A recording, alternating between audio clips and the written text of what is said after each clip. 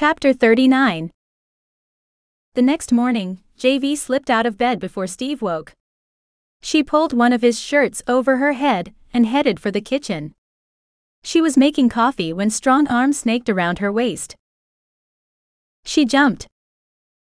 "I didn't mean to startle you," he said against her neck. "I just wanted to see what you're up to." Making coffee. She continued what she was doing, despite the flip her stomach made as his breath feathered across her skin. He pressed against her from behind, and she felt his erection hard against her ass. "I can see that." He slid one hand under the loose t-shirt and moved it upward along her belly to cup one bare breast. "You sore this morning?" he asked, his mouth barely leaving her neck. "No." "In that case, I thought I might see how you felt about morning sex."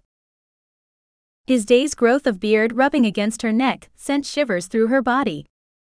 She set the coffee pot aside and twisted her neck to rub her cheek against his. "Sounds like it could be fun." His fingers found her nipple and teased it to a sensitive peak, as his teeth scraped along the bend where her neck met her shoulder. Heat pooled in her belly and she whimpered, pushing her hips back against his. Her hands fell to her sides, then she reached back and grabbed the sweats on either side of his hips, pulling him against her as she ground against him. "Here or the bedroom?" he asked against her skin. Her knees went weak. "I don't know if I can wait."